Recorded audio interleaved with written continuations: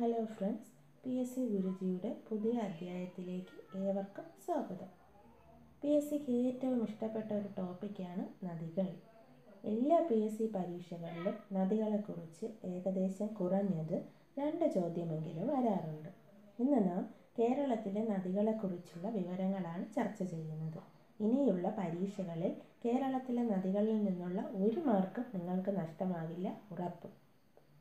Class ഇഷ്ടമായാൽ channel subscribe ചെയ്യാനും bell button അമർത്താനും മറക്കല്ലേ. 15 കിലോമീറ്ററിൽ കൂടുതൽ നീളമുള്ള നദികളെയാണ് കേരളത്തിൽ നദികളായി പരിഗണിക്കുക. കേരളത്തിലാകെ 44 നദികളാണുള്ളത്. ധാരാളം ചെറിയ നദികൾ ഉണ്ടെങ്കിലും 15 കിലോമീറ്ററിൽ കൂടുതൽ നീളമുള്ള 44 നദികളാണുള്ളത്. ഇതിൽ 41 എണ്ണം പടിഞ്ഞാറോട്ടും ബാക്കി 3 എണ്ണം കിഴക്കോട്ടുമാണ് ഒഴുകുന്നത്. കിഴക്കോട്ടും പടിഞ്ഞാറോട്ടും ഒഴുകുന്ന തമ്മിൽ തിരിഞ്ഞു പോകാതിരിക്കാൻ കിഴക്കോട്ട് എന്നത് ഈസ്റ്റ് ഫ്ലോയിങ് ആണ്. ഈസ്റ്റ് ഫ്ലോയിങ്ങിലെ തിരിച്ചിട്ടാൽ 3 കിട്ടും. അപ്പോൾ കിഴക്കോട്ട് ഒഴുകുന്ന നദികൾ 3. പിന്നെ പടിഞ്ഞാറോട്ട് ഒഴുകുന്നത് മറന്നു പോകില്ല. പടിഞ്ഞാറോട്ട് ഒഴുകുന്ന 41 നദികൾ. ഈ 44 നദികളും പഠിക്കുക എന്ന് പറയുന്നത് പ്രാവർത്തികമല്ല, പഠിക്കേണ്ട ആവശ്യവുമില്ല. PSC ചോദിക്കുന്ന പ്രധാന നദികളെക്കുറിച്ച് മാത്രം അറിഞ്ഞിരുന്നാൽ മതി. കിഴക്കോട്ടൊഴുകുന്ന നദികളാണ് കബനി, ഭവാനി, പാമ്പാർ. ഇവ 3 കാവേരിയുടെ പോഷക നദികളാണ്. ഈ നദികളെ നമുക്ക് ഒരു കോഡിലൂടെ ഓർത്തിരിക്കാം.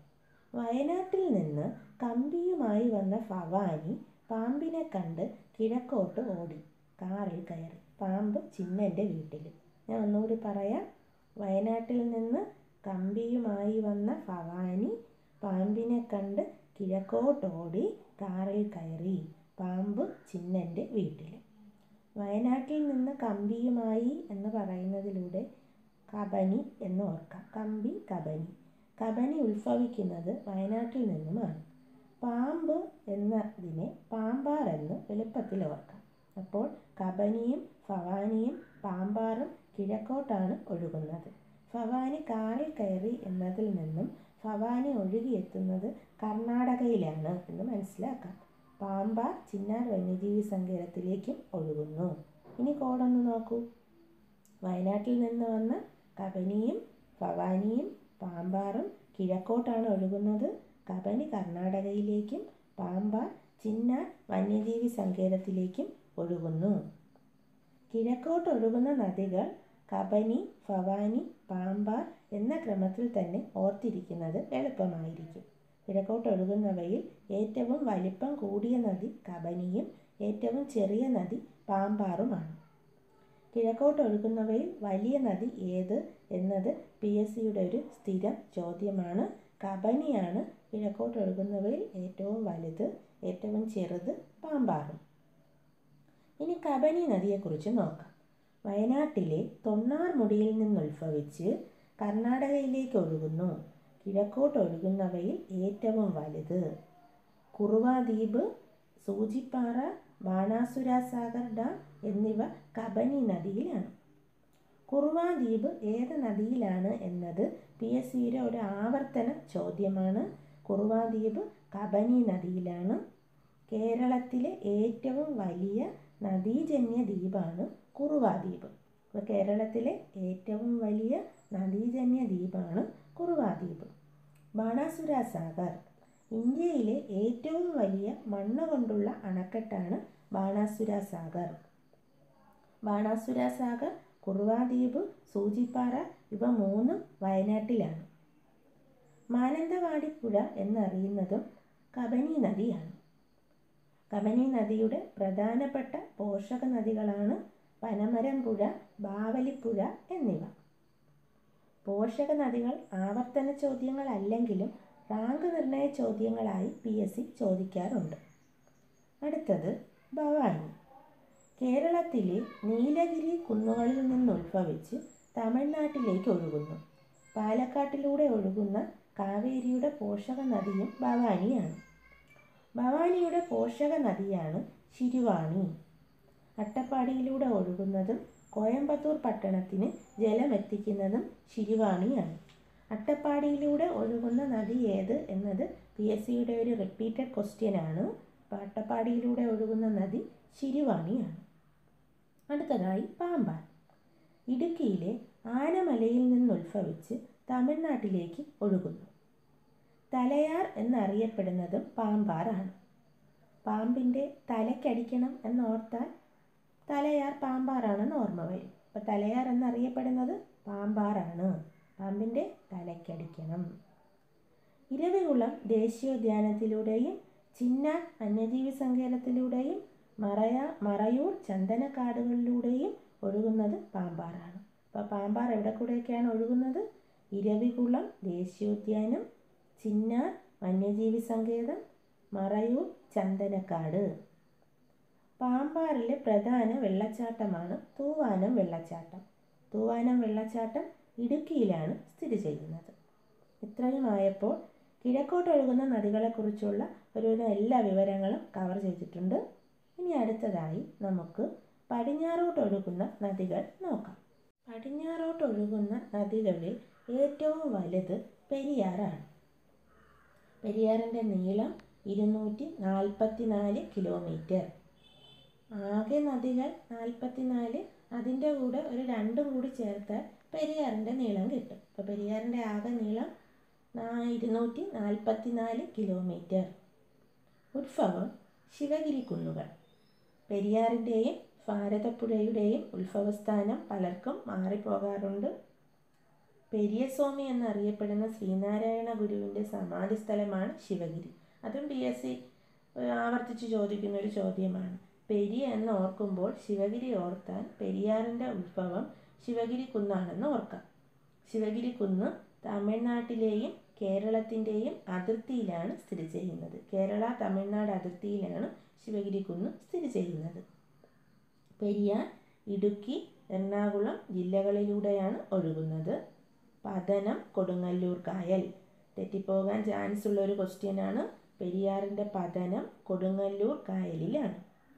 കേരളത്തിലെ ഏറ്റവും വലിയ നദി, ഏറ്റവും ജലസമൃദ്ധമായ നദി, ഏറ്റവും കൂടുതൽ ജലവൈദ്യുത പദ്ധതികളും അണക്കെട്ടുകളും നിർമ്മിച്ചിരിക്കുന്ന നദി, ഇതൊക്കെ പെരിയാറാണ്.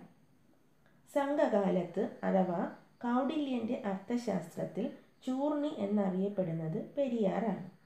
2015 സെക്രട്ടേറിയറ്റ് അസിസ്റ്റൻ്റ് ക്വസ്റ്റ്യനാണ്. പുരാതന കാലത്ത് ചൂർണി എന്നറിയപ്പെടുന്ന നദി ഏത്? ചൂർണി എന്നറിയപ്പെടുന്ന നദി പെരിയാറാണ്.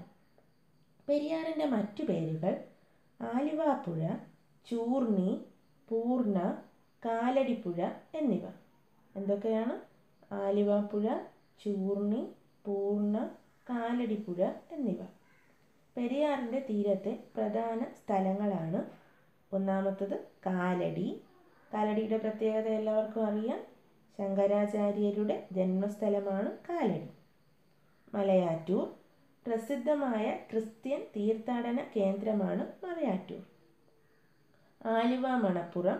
ശിവരാത്രി ഉത്സവത്തിന് പ്രസിദ്ധമാണ് ആലുവ മണപ്പുറം. തിരുവൈരാണിക്കുളം ക്ഷേത്രം. പെരുന്തച്ഛൻ്റെ ജന്മസ്ഥലമായ ഉളിയന്നൂർ എന്നിവ പെരിയാറിൻ്റെ തീരത്താണ്. ഈ അടുത്തൊരു പരീക്ഷയിൽ ഒരു റാങ്ക് നിർണയ ചോദ്യമായിരുന്നു പെരുന്തച്ഛൻ്റെ ജന്മസ്ഥലം എവിടെയെന്നുള്ളത്. അപ്പോൾ പെരുന്തച്ഛൻ്റെ ജന്മസ്ഥലമാണ് ഉളിയന്നൂർ. പ്രധാന പോഷക നദികൾ നമുക്കൊരു കോഡിലൂടെ ഓർക്കാം. മുല്ലയും മുതിരയും തോണിയിലാണ് മലയിലേക്ക് കൊണ്ടുപോകുന്നത്. മുല്ലയും മുതിരയും തോണിയിലാണ് മലയിലേക്ക് കൊണ്ടുപോകുന്നത്. മുല്ല മുല്ലയാർ, മുതിര മുതിരപ്പുഴ, തോണി ചെറുതോണി, മല ഇടമലയാർ. ഇനി നമുക്ക് കോഡിലൂടെ പോഷക നദികളെ ഒന്ന് നോക്കിയാലോ. പെരിയാറിൻ്റെ പ്രധാന പോഷക നദികൾ മുല്ലയാർ, മുതിരപ്പുഴ, ചെറുതോണി, ഇടമലയാർ. കോഡ് ഓർത്തിരുന്ന നമുക്ക് ക്വസ്റ്റ്യൻ പേപ്പറിൽ നിന്ന് വളരെ എളുപ്പം ഉത്തരം കണ്ടെത്താൻ കഴിയും. മുല്ലയാർ വരുന്ന വഴിക്കാണ് മുല്ലപ്പെരിയാർ പണിതിരിക്കുന്നത്. കേരളത്തിലെ ആദ്യത്തെ അണക്കെട്ടാണ് മുല്ലപ്പെരിയാർ. പണി പൂർത്തിയാക്കിയത് 1895. മുല്ലപ്പെരിയാർ പാട്ടക്കരാർ ഒപ്പിട്ടത് 1886. Architect John പെന്നിക്യുക്ക്. ഇത്രയും കാര്യം മുല്ലപ്പെരിയാറിനെ കുറിച്ച് മിനിമം അറിഞ്ഞിരിക്കണം. അപ്പോൾ കേരളത്തിലെ ആദ്യത്തെ അണക്കെട്ടാണ് മുല്ലപ്പെരിയാർ. പണി പൂർത്തിയാക്കിയത് 1895. Architect John പെന്നിക്യുക്ക്. പാട്ടക്കരാർ ഒപ്പിട്ടത് 1886. പെരിയാറിലുണ്ടായ 3 പ്രധാന വെള്ളപ്പൊക്കങ്ങളാണ് 1341 വെള്ളപ്പൊക്കം, 99 വെള്ളപ്പൊക്കം, 2018 വെള്ളപ്പൊക്കം. 2018 വെള്ളപ്പൊക്കത്തെക്കുറിച്ച് അധികം പറയേണ്ടതില്ല. 1341 വെള്ളപ്പൊക്കമാണ് കൊടുങ്ങല്ലൂർ തുറമുഖം ഇല്ലാതാക്കിയതും കൊച്ചി തുറമുഖം രൂപപ്പെടാൻ സഹായിച്ചത്. 99 വെള്ളപ്പൊക്കം എന്നറിയപ്പെടുന്നത് 1924 വെള്ളപ്പൊക്കമാണ്. കൊല്ലവർഷം 99 ആയതുകൊണ്ടാണ് 1924 വെള്ളപ്പൊക്കം 99 വെള്ളപ്പൊക്കം എന്നറിയപ്പെടുന്നത്. ഇടുക്കി ജലവൈദ്യുത പദ്ധതി ഏത് നദിയിലാണ് എന്നത് LGS പോലുള്ള ചെറിയ പരീക്ഷകളിലെ സ്ഥിരം ചോദ്യമാണ്. 2018 വുമൺ എക്സൈസ് ഓഫീസർ പരീക്ഷയിലും ഈ ചോദ്യം ആവർത്തിച്ചു. ഇടുക്കി ജലവൈദ്യുത പദ്ധതി പെരിയാറിലാണ്. കേരളത്തിലെ ഏറ്റവും വലിയ ജലവൈദ്യുത പദ്ധതിയാണ് ഇത്. സ്ഥാപക ഉൽപാദനശേഷി 780 മെഗാവാട്ട്. കാനഡയുടെ സഹായത്തോടെയാണ് നിർമ്മിച്ചിരിക്കുന്നത്. ഈ പോയിന്റുകളെല്ലാം പ്രീവിയസ് ക്വസ്റ്റ്യൻസ് ആണ്. ഡാമുകളെക്കുറിച്ച് വിശദമായി വേറൊരു ക്ലാസ്സിൽ പറയാം. അതുകൊണ്ട് ഞാൻ അധികം ഇടുക്കി അണക്കെട്ടിനെ കുറിച്ച് പറയുന്നില്ല. കേരളത്തിലെ ആദ്യത്തെ കോൺക്രീറ്റ് ഡാമായ മാട്ടുപ്പെട്ടി ഡാം സ്ഥിതി ചെയ്യുന്നതും പെരിയാറിലാണ്. അപ്പോൾ കേരളത്തിലെ ആദ്യത്തെ കോൺക്രീറ്റ് ഡാമായ മാട്ടുപ്പെട്ടി ഡാം സ്ഥിതി ചെയ്യുന്നത് പെരിയാറിലാണ്. ഇനി അടുത്തതായി ഭാരതപ്പുഴ. ഭാരതപ്പുഴ വലിപ്പത്തിൽ 2ാം സ്ഥാനമാണുള്ളത്. നീളം 209 കിലോമീറ്റർ. ഭാരതപ്പുഴയുടെ ഉത്ഭവം തമിഴ്നാട്ടിലെ ആനമലയിൽ നിന്നുമാണ്. ആനമല പശ്ചിമഘട്ടത്തിൻ്റെ ഭാഗമാണ്. ഭാരതത്തിൻ്റെ സാംസ്കാരിക മൃഗം ആനയാണെന്നോർത്താൽ ഭാരതപ്പുഴ എന്ന് കേൾക്കുമ്പോൾ ആനമല എന്ന് കിട്ടും. ഭാരതപ്പുഴ തമിഴ്നാട്ടിൽ അമരാവതി പുഴ എന്നാണ് അറിയപ്പെടുന്നത്. ഭാരതപ്പുഴയുടെ ഉത്ഭവസ്ഥാനം 2014 ജയിലർ പരീക്ഷയുടെ ചോദ്യമായിരുന്നു. അപ്പോൾ ഓർക്കുക, ഭാരതപ്പുഴയുടെ ഉത്ഭവസ്ഥാനം തമിഴ്നാട്ടിലെ ആനമല. പാലക്കാട്, തൃശ്ശൂർ, മലപ്പുറം എന്നീ ജില്ലകളിലൂടെ ഒഴുകി പൊന്നാനിയിൽ വച്ച് അറബിക്കടലിൽ പതിക്കുന്നു. കേരളത്തിൻ്റെ ഗംഗ, കേരളത്തിൻ്റെ നൈൽ എന്നിങ്ങനെ അറിയപ്പെടുന്നത് ഭാരതപ്പുഴയാണ്. കേരളത്തിൻ്റെ ഗംഗ എന്ന പേര് പമ്പയ്ക്കും ഉണ്ട്. ക്വസ്റ്റ്യൻ പേപ്പറിൽ ഭാരതപ്പുഴ ഇല്ലെങ്കിൽ പമ്പ കറുപ്പിക്കണം. ഒരിക്കലും ഭാരതപ്പുഴയും പമ്പയും ഒരുമിച്ച് തരാറില്ല. ഭാരതപ്പുഴയുടെ മറ്റു പേരുകൾ നിള, പേരാർ, പൊന്നാനിപ്പുഴ, ശോകനാശിനിപ്പുഴ, അമരാവതിപ്പുഴ.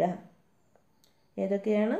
നിള, പേരാർ, പൊന്നാനിപ്പുഴ, ശോകനാശിനിപ്പുഴ, അമരാവതിപ്പുഴ. ശോകനാശിനിപ്പുഴ എന്ന പേര് കൊടുത്തത് തുഞ്ചത്ത് എഴുത്തച്ഛനാണ്. പ്രധാന പോഷക നദികൾ ഗായത്രിപ്പുഴ, കണ്ണാടിപ്പുഴ, കൽപ്പാത്തിപ്പുഴ, കുന്തിപ്പുഴ, തൂതപ്പുഴ. ഗായത്രിപ്പുഴ ഏത് നദിയുടെ പോഷക നദിയാണ് എന്നത് 2016 യൂണിവേഴ്സിറ്റി അസിസ്റ്റൻ്റ് ക്വസ്റ്റ്യൻ ആയിരുന്നു. ഓർക്കുക, ഗായത്രിപ്പുഴ ഭാരതപ്പുഴയുടെ പോഷക നദിയാണ്. സൈലന്റ് വാലിയിലൂടെ ഒഴുകുന്ന പുഴ കുന്തിപ്പുഴയും സൈലന്റ് വാലിയിൽ നിന്ന് ഉത്ഭവിക്കുന്ന പുഴ തൂതപ്പുഴയുമാണ്. സൈലന്റ് വാലിയിലൂടെ ഒഴുകുന്ന പുഴ കുന്തിപ്പുഴയും സൈലന്റ് വാലിയിൽ നിന്ന് ഉത്ഭവിക്കുന്ന പുഴ തൂതപ്പുഴയുമാണ്. സൈലന്റ് വാലിയിലൂടെ ഒഴുകുന്നത് കൊണ്ട് തന്നെ കുന്തിപ്പുഴയാണ് കേരളത്തിൽ ഏറ്റവും മലിനീകരണം കുറഞ്ഞ നദി. കുന്തിപ്പുഴയിലാണ് പാത്രക്കടവ് പദ്ധതി സ്ഥിതി ചെയ്യുന്നത്. കേരളത്തിൽ ഏറ്റവും കൂടുതൽ ജലസേചന പദ്ധതികൾ സ്ഥിതി ചെയ്യുന്നത് ഭാരതപ്പുഴയിലാണ്. എന്നാൽ ഓർക്കുക, ഏറ്റവും കൂടുതൽ ജലവൈദ്യുത പദ്ധതികൾ പെരിയാറിലാണ് സ്ഥിതി ചെയ്യുന്നത്. ഭാരതപ്പുഴയുടെ തീരത്തെ പ്രധാന സ്ഥലങ്ങളാണ് മാമാങ്കം നടക്കുന്ന തിരുനാവായ. മാമാങ്കത്തെക്കുറിച്ച് പറഞ്ഞാൽ മാമാങ്കം 12 വർഷത്തിൽ ഒരിക്കലാണ് നടക്കുന്നത്. ആദ്യ മാമാങ്കം AD 829 അവസാനം 1755 നടന്നത്. LGS പോലുള്ള ചെറിയ പരീക്ഷകളിലെ ആവർത്തന ചോദ്യമാണ് മാമാങ്കം നടക്കുന്ന തിരുനാവായ ഏതു നദിയുടെ തീരത്താണ് എന്നത്. അപ്പോൾ തിരുനാവായ ഭാരതപ്പുഴയുടെ തീരത്താണ്. കേരള കലാമണ്ഡലം 1930 വള്ളത്തോൾ തൃശ്ശൂരിൽ ഭാരതപ്പുഴയുടെ ചെറുതുരുത്തിയിലാണ് കേരള കലാമണ്ഡലം സ്ഥാപിച്ചത്. തുഞ്ചൻ പറമ്പ് എഴുത്തച്ഛൻ്റെ ജന്മസ്ഥലമാണ് തുഞ്ചൻ പറമ്പ്. കിള്ളിക്കുറിശിമംഗലം കുഞ്ചൻ നമ്പ്യാരുടെ ജന്മസ്ഥലം. പ്രധാന അണക്കെട്ടുകൾ. കേരളത്തിലെ ഏറ്റവും വലിയ അണക്കെട്ടായ മലമ്പുഴ അണക്കെട്ട്, പോത്തുണ്ടി അണക്കെട്ട് ഇവ ഭാരതപ്പുഴയിലാണ് സ്ഥിതി ചെയ്യുന്നത്. അപ്പോൾ പ്രധാന അണക്കെട്ടുകൾ മലമ്പുഴ ഡാമും പോത്തുണ്ടി ഡാമും. നിളയുടെ കഥാകാരൻ അല്ലെങ്കിൽ കൂടല്ലൂരിൻ്റെ കഥാകാരൻ എന്നറിയപ്പെടുന്നത് MD വാസുദേവൻ നായരാണ്. നിളയുടെ കവി എന്നറിയപ്പെടുന്നത് P കുഞ്ഞിരാമൻ നായർ. അപ്പോൾ കഥാകാരൻ MD വാസുദേവൻ നായർ, കവി P കുഞ്ഞിരാമൻ നായർ. ഇനി അടുത്തതായി പമ്പാ നദി. വലുപ്പത്തിൽ 3-ാം സ്ഥാനമാണ് പമ്പാ നദിക്കുള്ളത്. നീളം 176 കിലോമീറ്റർ. ഉദ്ഭവം പശ്ചിമഘട്ടത്തിൻ്റെ ഭാഗമായ പുളിച്ചിമലയിൽ നിന്നാണ് ഉത്ഭവിക്കുന്നത്. പതനം വേമ്പനാട് കായൽ. അപ്പം പമ്പാ നദി പതിക്കുന്നത് വേമ്പനാട് കായലിലാണ്. മറ്റു പേരുകൾ ദക്ഷിണ ഭഗീരഥി, ബാരിസ്, കേരള ഭഗീരഥി, റാന്നിയാർ, തിരുവിതാംകൂറിൻ്റെ ജീവനാഡി. അപ്പം മറ്റു പേരുകൾ ദക്ഷിണ ഭഗീരഥി അഥവാ കേരള ഭഗീരഥി, ബാരിസ്, റാന്നിയാർ, തിരുവിതാംകൂറിൻ്റെ ജീവനാഡി. പമ്പയുടെ ദാനം എന്നറിയപ്പെടുന്നത് കുട്ടനാടാണ്. പമ്പയുടെ പ്രധാന പോഷക നദികളാണ് കക്കി, കല്ലാർ എന്നിവ. പമ്പയുടെ പ്രധാന പോഷക നദികൾ കക്കി, കല്ലാർ. പ്രധാന അണക്കെട്ടുകൾ ശബരിഗിരി അണക്കെട്ട്. 2018 woman civil excise officer പരീക്ഷയിലെ ചോദ്യമായിരുന്നു Sabarigiri അണക്കെട്ട് ഏത് നദിയിലാണ് സ്ഥിതി ചെയ്യുന്നത്. ശബരിഗിരി അണക്കെട്ട് പമ്പ നദിയിലാണ് സ്ഥിതി ചെയ്യുന്നത്. ശബരിഗിരി എന്ന് കേൾക്കുമ്പോൾ ശബരിമല ഓർത്താൽ ശബരിമല പമ്പയുടെ തീരത്താണ്, എളുപ്പം ഓർക്കാവുന്നതാണ്. മറ്റണക്കെട്ടുകൾ മൂഴിയാർ ഡാം, കക്കി ഡാം, ഉത്രട്ടാതി വള്ളംകളി. പമ്പാ നദിയിലാണ് ഉത്രട്ടാതി വള്ളംകളി നടക്കുന്നത്. പെരുന്തേനരുവി വെള്ളച്ചാട്ടം. പെരുന്തേനരുവി വെള്ളച്ചാട്ടം പത്തനംതിട്ട ജില്ലയിൽ പമ്പാ നദിയിലാണ് സ്ഥിതി ചെയ്യുന്നത്. മലയാളികളുടെ പുണ്യനദി എന്നറിയപ്പെടുന്നതും പമ്പാ നദിയാണ്. ശബരിമലയിൽ പോകുന്നവർ പമ്പയിൽ കുളിക്കുന്നത് ഓർത്താൽ പുണ്യനദി പമ്പയാണെന്ന് എളുപ്പം ഓർക്കാം. ഏഷ്യയിലെ ഏറ്റവും വലിയ ക്രിസ്തുമത സമ്മേളനമായ മാരാമൺ കൺവെൻഷൻ നടക്കുന്നതും പ്രസിദ്ധമായ ചെറുകോൽപ്പുഴ ഹിന്ദുമത സമ്മേളനം നടക്കുന്നതും പമ്പാ തീരത്താണ്. ശബരിമല, ആറന്മുള പാർത്ഥസാരഥി ക്ഷേത്രം, കേരള വാസ്തുവിദ്യാ ഗുരുകുലം ഇവയും പമ്പാ തീരത്താണ്. അപ്പോൾ ഏതൊക്കെയാണ് തീരത്തുള്ളത്? ശബരിമല, ആറന്മുള പാർത്ഥസാരഥി ക്ഷേത്രം, കേരള വാസ്തുവിദ്യാ ഗുരുകുലം ഇവ പമ്പാ തീരത്താണ്. ഇതോടുകൂടി ഇന്നത്തെ ക്ലാസ് ചുരുക്കുന്നു. കേരളത്തിലെ നദികളുടെ ബാക്കി ഭാഗം അടുത്ത ക്ലാസ്സിൽ നമുക്ക് ചർച്ച ചെയ്യാം. അല്ലെങ്കിൽ ക്ലാസ് ഒരുപാടങ്ങ് നീണ്ടുപോകും. ക്ലാസ് ഉപകാരപ്രദമായി തോന്നിയാൽ ലൈക്ക് ചെയ്യാനും ഷെയർ ചെയ്യാനും മറക്കല്ലേ. Thank you.